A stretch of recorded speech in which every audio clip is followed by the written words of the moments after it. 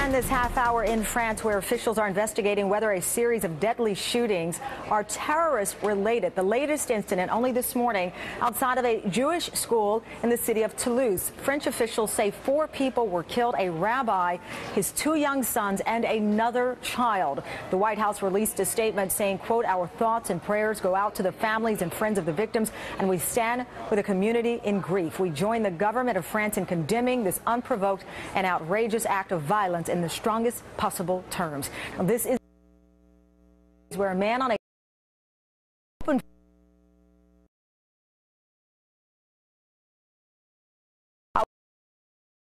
on this incident at the school, and tell me how this is linked at least to those other incidents here.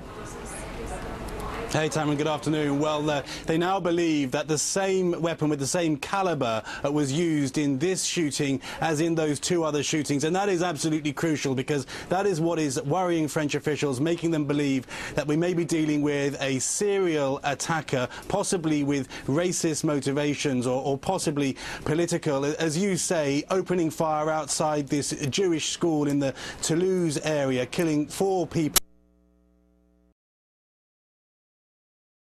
Local rabbi, an 8-year-old girl who was killed, said to be,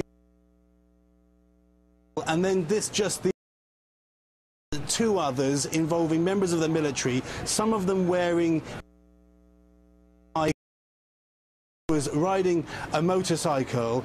Now, some of them weren't wearing uniform, and all of those victims were of either North African or Caribbean origin. So the theory could be that this is politically motivated, and a terrorist squad from Paris is there now investigating. But another concern is that this is somebody with some kind of far-right motivation who is targeting people for racist reasons. Akir, what is President Sarkozy saying today?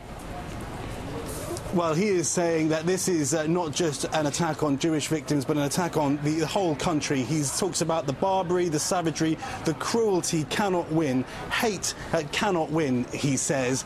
Extra security measures, by the way, Tom, are being put in place across France in Jewish centres and in schools. But, you know, the really crucial thing, the important thing is that the police need to find whoever this is, if it is just one person, because the fear, of course, is that there could be further attacks ahead.